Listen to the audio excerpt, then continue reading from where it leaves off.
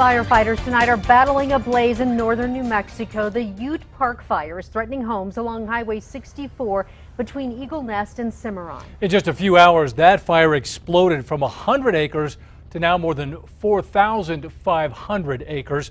News 13's Allison Martinez is live on the western edge of Cimarron with the very latest. Allison. Dean, Jess, authorities have closed the road going west out of Cimarron as they battle this blaze.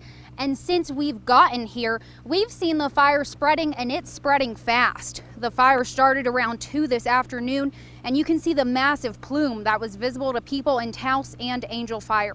That fire burning towards houses forced the evacuation of homes in the community of Hummingbird and the surrounding areas.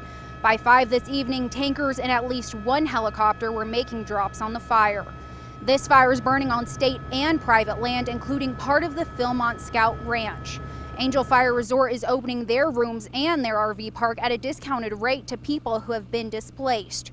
We're told that there are no scouts at the Philmont Scout Ranch at this time and that all staff are accounted for. Red Cross does have 2 shelters open, one at Eagle Nest and the other at the Raton Convention Center. Back to you.